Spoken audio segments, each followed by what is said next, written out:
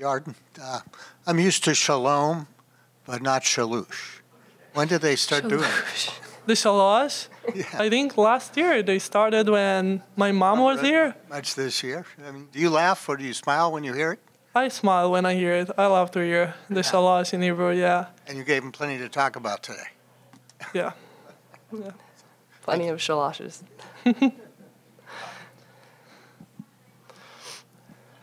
Yarden, how good does it feel? You got into a rhythm, obviously, early. You scored 12 points in the first quarter, but you're in a rhythm with a bunch of different teammates, too. I mean, the rotation was pretty spread out tonight. How good is it that you can be productive with a lot of different teammates on the floor and that the team was productive?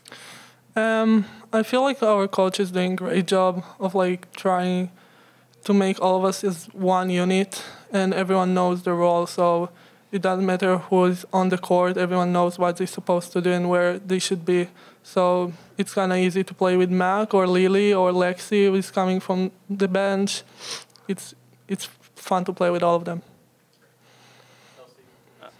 Mackenzie, the team shot 71% from the field. Just what goes into being able to score at will like that? I think it was just getting a lot of high percentage shots. We knew that, we could get downhill on this team, attack the rim, and I thought we did a great job of that, not settling, obviously we are a great three-point shooting team, but not settling for threes all the time and trying to get to the rim, draw contacts, draw fouls, and get some high percentage shots. Mackenzie, Yarden's obviously had plenty of good games over the last couple of years, but 30 points and 12 for 14. Did you see a different look in her eye coming into this game, and just what was it like being out there with her tonight?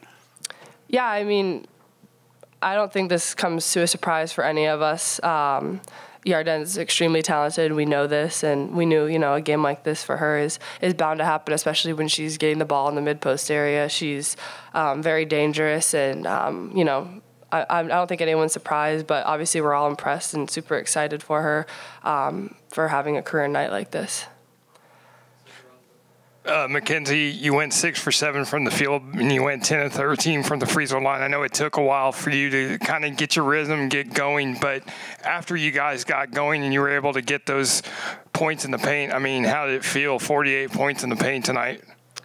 Yeah, I mean, our goal was 50 points in the paint, so we were a little short of that. But, I think it was just, a matter of, just like I said before, getting those high percentage shots. And I wasn't getting a ton of looks, early on in that first half. But Yarden was, I thought Sarah was, Sydney, Lily, all those other people were chipping in as well. So I knew that I just had to let the game come to me.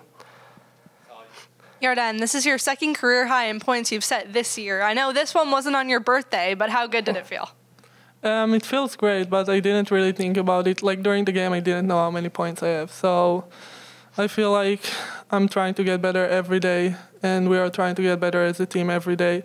And we're trying to focus on the defensive side of the ball. And I think we have to get better a lot. So we have a work to do.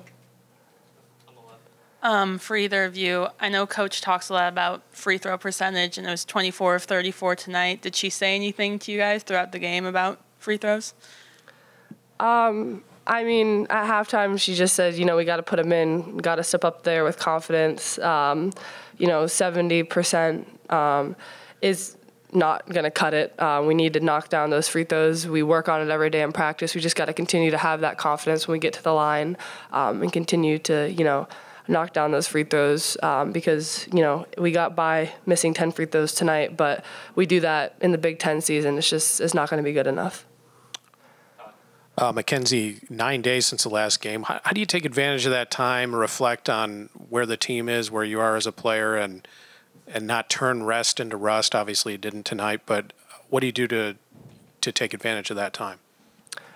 Just, continuing to, have that hunger to get better within each and every practice, no matter what the focus is, whether it's, shooting, rebounding, defense, whatever side of the ball we're working on throughout practice, just continuing to really be focused and locked in on getting better. And, it was finals week last week, so I think everyone it was mentally a little bit draining, but I think we still, came in and got some good work in, even though we had the stress of finals. And now, for the next few weeks or so, we can just really focus on basketball now that school's done.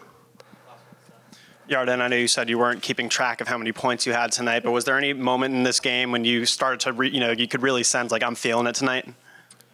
I felt good tonight, but I didn't know how many points I have, so I just tried to play and be aggressive, and I don't know, just play.